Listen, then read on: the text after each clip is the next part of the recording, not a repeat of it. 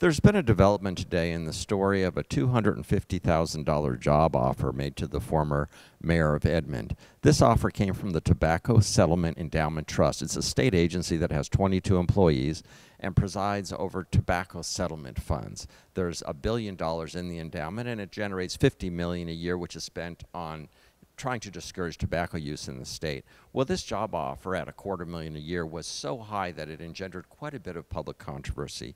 The governor came out against it and instructed her cabinet not to sign off on the job offer. And the trust officials said they had legal opinions saying they could do it.